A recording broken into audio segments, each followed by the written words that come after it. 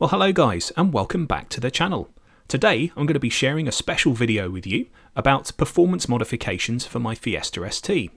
So there's been a lot of talk on forums and groups about which mods will give you which power figure. So I'm wanting to compare all the stages of tuning for my car from stock all the way up to that 200 spec, and to share some graphs of power and torque with you as well. So you really feel the torque. It's not all just about the power figures, but there's also the sound, the emotion that the car generates when you drive it. They're all very important things to consider. So guys, I'd like to take you into the dyno with me. Let's have a listen to the Fiesta ST on the rollers with the 200 spec.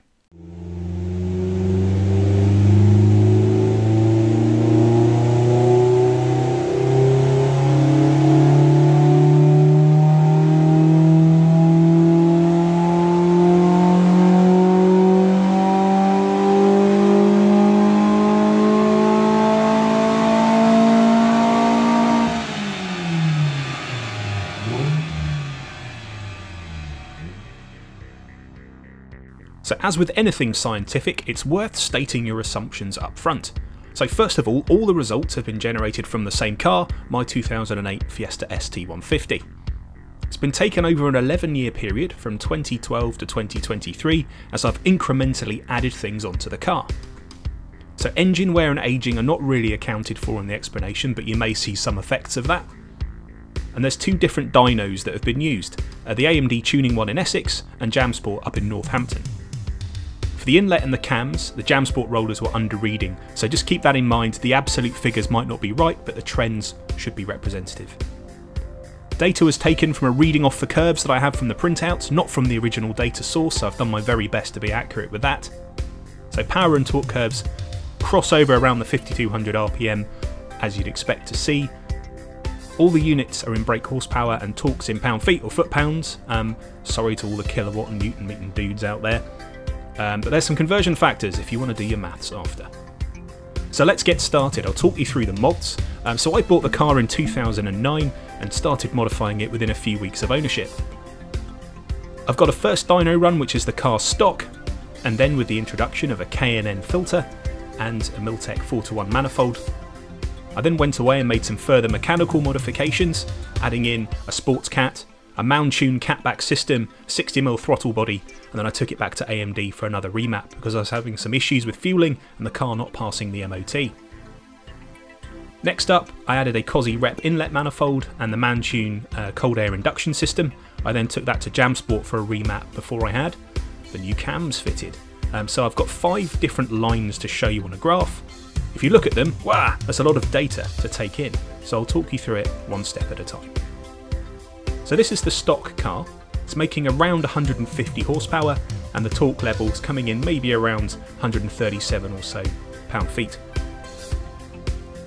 When fitting the K&N and the Miltech, you do see a big jump in the torque. So that's the thing you feel in the seat of your pants when you press the pedal and off you go. So that's the twisting force coming from the engine.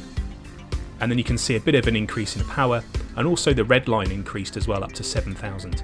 So originally the car didn't really pull that hard, it felt a bit wheezy, a bit choked, and with those modifications it actually freed up quite a bit of power. The cost for doing that was somewhere around the £600 to £800 mark. You're probably looking about £100 for a K&N, maybe £300 to £400 for your manifold and a couple of £100 for a remap. So next up I bought a sports cat, the catback, a 60mm throttle body, and that stage 2 map at AMD. So again, a really good improvement in torque across the whole range from doing that. I think freeing up the exhaust, helping the engine to breathe a bit better really does make a difference, also improves the noise quite a bit. Not sure if the 60mm throttle body does a lot, but the stage 2 remap definitely helped.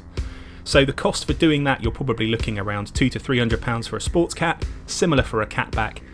60mm throttle bodies anywhere from £300 to £600 depending on where you look, and obviously the cost for the remapping as well. But I got a big jump up in performance, somewhere around 170 brake and a big chunk of extra torque as well.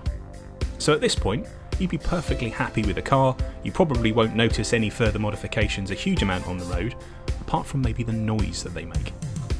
So that's the next line you see here, this red one. And this is what happened when I fitted the Rep inlet manifold. It's really not well designed to get the best performance out of the Fiesta ST. I think originally those manifolds were designed for a 2.3 litre engine that has higher flow. A lot of the boys running their supercharged and turbocharged cars like them because they get better flow, but you're not really cashing in anything until you're at a much higher RPM. But the sound is fantastic, and that's something I'll share with you in a moment. Yes, you see a little bit of a drop off in peak performance and in torque as well, so without doing a full remap and also going from one set of rollers to the other, it doesn't look like a great value for money modification. If you compare the two side by side, I would say at this point you've probably reached your kind of peak value for money. Coming from the blue line, you're looking at about £1,200 to about £1,600 spend, but you're seeing a big change in the noise, the power delivery. It's a very different experience driving the car with the inlet manifold. You do tend to rev it out a lot harder than you would without that. So now let's look at the effect of putting in the cams and the remap, which takes the power up to about 190 to 200 brake horsepower. Again, you do see a drop in the torque. That's coming partly from the inlet manifold, partly from the cams, but you really are gaining quite a lot in the top end. If you're driving the car a lot on the track and you're using that high RPM performance, actually this makes a lot of sense. There's a lot of area under the curve here where you're generating useful power. For everyday driving, in traffic or around town, you're probably better off not going much further than the blue line. You're not really gaining anything until you're up over 6,000 RPM. So most people don't tend to drive there every day. So for those special moments on a B road, or if you manage to get to a track, it really does make a difference.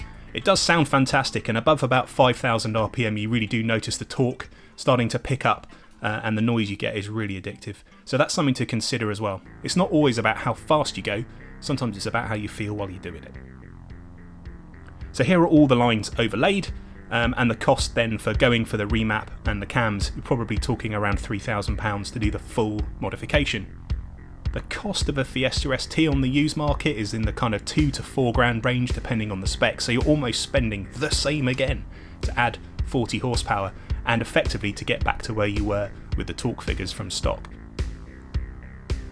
So comparing those two together, the stock and the improved performance, you really are seeing a big difference. You're not losing a huge amount of torque actually versus a stock car when you do go to remaps with the cams. So that's something to consider as well. A lot of people talk about that loss of torque. You can buy different inlet manifolds. The Mountune ones are pretty good. They do help improve the low down performance, but they do cost a couple of grand. There's not many of them knocking around, so you can end up spending a fortune. Who wants to spend £5,000 tuning a Fiesta ST to deliver maybe an extra 10%? It's probably not worth it. So in conclusion, going from 148 horsepower to 170-ish with the blue modification, so the sports cat, the full exhaust, the stage 1 and stage 2 maps, and then adding on the K&N as well. And then at the higher RPM, you're really unlocking things. If you're able to push the engine and using it for track days, it's definitely the way to go. You do notice a difference. So there we go. Final comparison then of cost, value for money. I'll let you guys decide what works best for you. So in conclusion, there's much more to driving than numbers. So let's have a listen. So here is the sound of the stock car.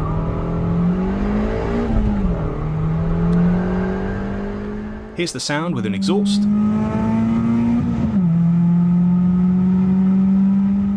And the sound with cams and an inlet. I don't know about you guys, but personally, I've gone down the route of cams and the inlet. I think it sounds fantastic. So then there's the consideration about where you'll use the car. Is it for daily driving? Probably keep the stock inlet and cams. If it's for track days and you're up in the rev range, you're living in that kind of 5 to 7,500 RPM range, definitely go for the inlet and cams. Value for money? For me, full exhaust, a decent inlet and a remap probably cost you about 1,200 quid and get you most of the benefits. But do a remap after you've made all the hardware changes as well. I've done several remaps through the life of the car, and if you add up the cost of that, actually it's probably not the best value for money way of doing things. But now there's a really thriving second-hand market for parts, and consider that versus the value of the car and how much you're willing to spend. You may be able to pick up a second-hand exhaust for a few hundred quid that'll do most of the job. So thanks very much for watching all. Don't forget to like and subscribe. But for now, Engineer out.